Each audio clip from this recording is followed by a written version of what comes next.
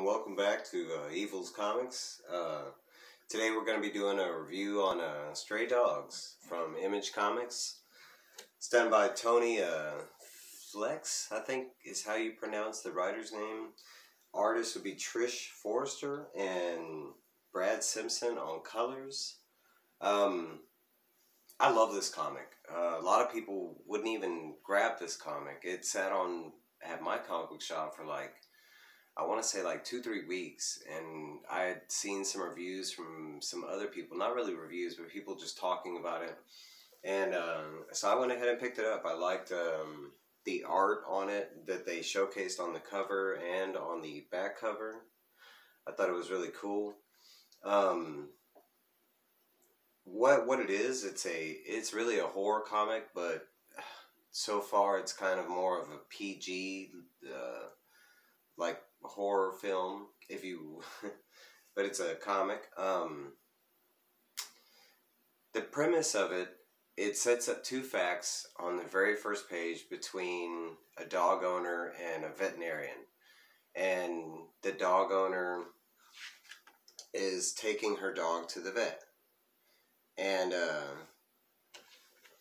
in the process of waiting in the vet, and it's all these different speech bubbles, but the main facts is that it tells you two facts about, in this world, and it says the first fact is it's not possible for dogs to hate their owners or their masters or their person.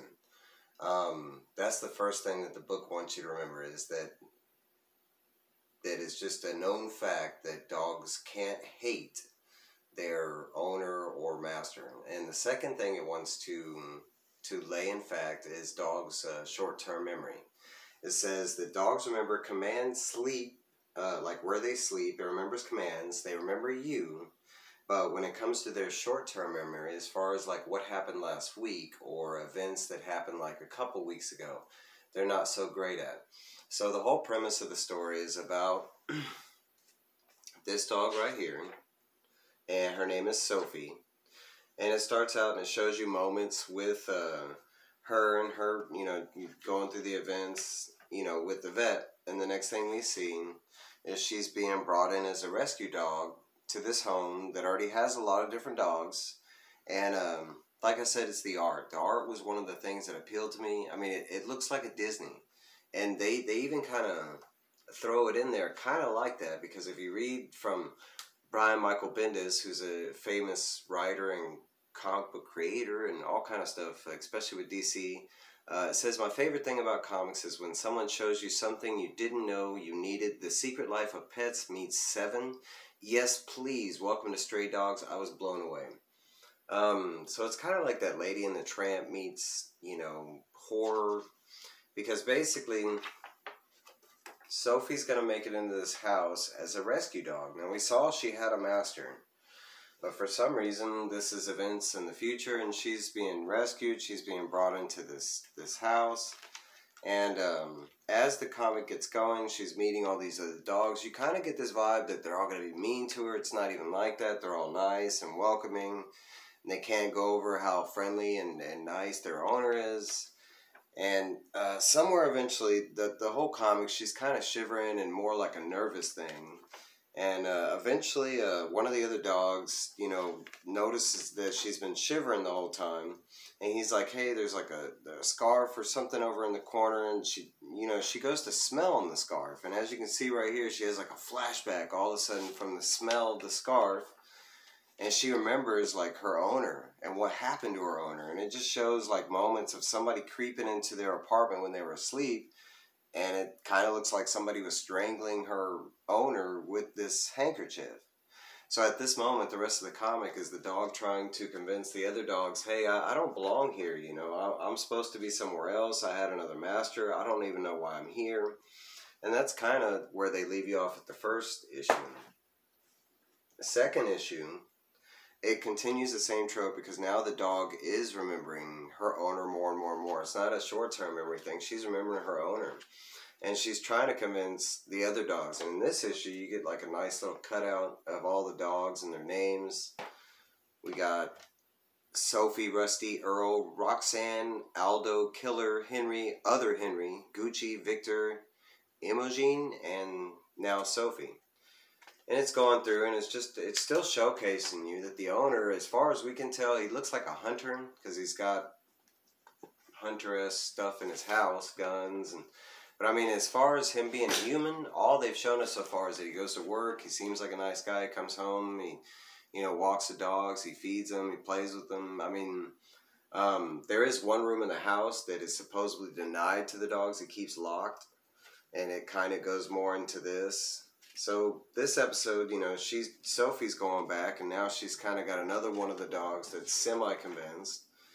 And they're going through most of this comic just on a detective type of, spook, trying to see if they can uncover anything. Eventually, as it goes through, as they're doing their little detective thing, eventually I think they...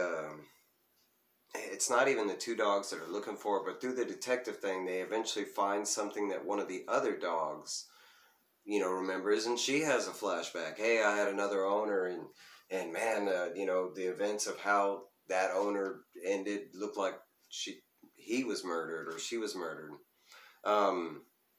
It's the third issue, and now we're going into this, and it's the three dogs that are now convinced that, and they did show, I think, in the second issue, at the end of the second issue, where one of the dogs, he was messing with that room, and I think he got locked in there or something like that, and the owner does find out, and he reprimands the dog, but I mean, it's nothing, out of the ordinary for a pet owner. And this one, they're still, and this is another cool thing, the first two issues, those are the regular covers. This is a variant cover, and I think for all three of these, they came out with one different variant. It was a horror homage. This is supposed to be like Annabelle. I wasn't able to get the other two variants. That was just what they had when I picked them up. But this one is just going into more detective work, and they're starting, now they're going under the house looking for different stuff. As they're going through, one of the other dogs is kind of the same thing, where he smells something and he starts remembering, and it's a Dalmatian, and he remembers, he was, part of a fireman crew. And with that recollection, he starts remembering that, hey, there's, on phones, there's these 911 buttons, and humans, you don't even need to talk. They come because you activated the button. And he's like, all we got to do is, activate the button. Well, they do activate the button on the phone, and someone does start talking, and the dogs are trying to talk to him, and they're bark, bark, bark, bark, bark. And it's just, it's not working. And eventually the owner does, catch the dogs in the act, and it's another reprimand. And this one, it goes like full, it goes from a PG comic book to, I wouldn't say rated R, there's nothing shown, but one of the dogs does seem to meet an unmisely end. I'm not going to reveal which one, but you can see the bang. It kind of seemed like the owner took the dog around shed and, put a bullet in his head. I just want to show this out. This isn't a book about this trying to be mean on dogs or anything like that. This is a dog by dog. This is written, drawn, and everything part of it. It's by dog lovers. These are all like their dogs and people that have sent in their... It's not only like dog lovers, but they actually went and supposedly dealt in science and this and that, so they weren't just writing a whole bunch of mess. But overall, so far, the story is amazing. Each issue keeps surprising me, especially the third issue. It almost got me to cry, and I've never had a comic book been able to say that. I have with books, but I've never been able to say that about a comic book. I've never gotten scared. Now, I have had comics make me laugh, and I have had some comics get me to an almost tense, mood.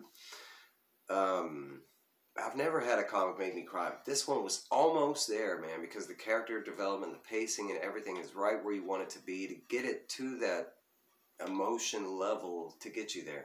If they would have had like 2 more pages, they might have got a tear out of me.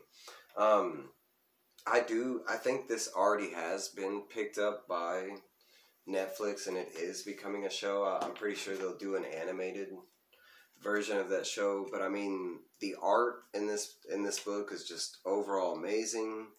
The story is really, really good. I started with this comic book to review because most people just know comic books to be superhero books. There are a lot of comic books out there that are not superhero related at all. We have horror books, there's romance. I mean, everybody knows or should know about Archie and Jughead. I like strictly comedy, slapstick comic books. There's all kind of stuff. But right now, because comic books are popping, there is a lot of horror titles out there. I'm going to start doing these reviews where I pick a random comic that's kind of... This one was a short review, only 3 issues, and the 4th one is coming out like May 12th, next week, I think. Stray Dogs. If you haven't read it, check it out. See what you think about it. If you have read it, you know, tell me what you thought about it. If not, thank you for watching. I'd love a like, a subscribe, you know. If not, thanks for watching. You have a good day.